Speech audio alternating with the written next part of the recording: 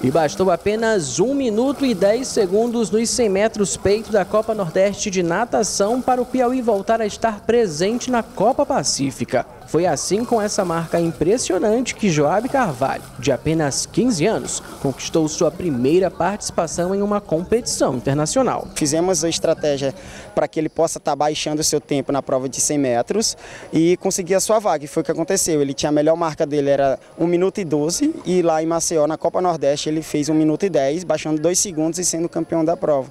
Então já foi um resultado positivo.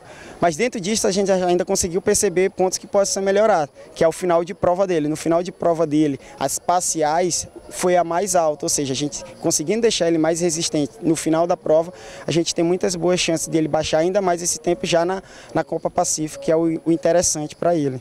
Integrando agora a seleção brasileira, o atleta intensifica o trabalho direcionado dentro e fora d'água. Tudo para repetir o bom desempenho conquistado na competição regional, em que garantiu 4 medalhas, sendo 2 de ouro, 1 de prata e 1 de bronze.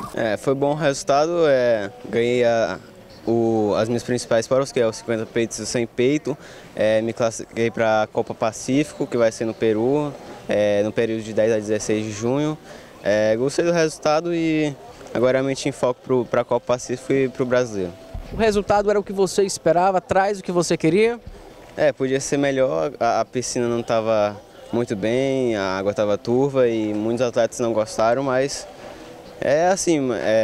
se motivando para as outras competições. E com essa marca de ouro e a melhor de todo o país disputada em piscinas de 25 metros, tanto o treinador quanto o atleta focam agora nos treinos de resistência. De olho claro nas finais de provas, tudo para surpreender em Lima no próximo mês. A responsabilidade é grande, não vou deixar meus adversários pegarem esse lugar de estar entre os melhores do Brasil, né? Mas com certeza eles também estão treinando forte para tentar pegar esses melhores lugares, mas eu também estou treinando forte e pretendo superá-los. Tendo um atleta do Piauí representando o Brasil nesse selecionado Nordeste, nos deixa muito motivado a continuar o trabalho. Ou seja, esse pode ser um primeiro pontapé para que ele continue na modalidade, assim nas idades maiores, a 20, 30 anos, aos 20, 21 anos, para que ele possa chegar na seleção principal, que esse é o nosso objetivo.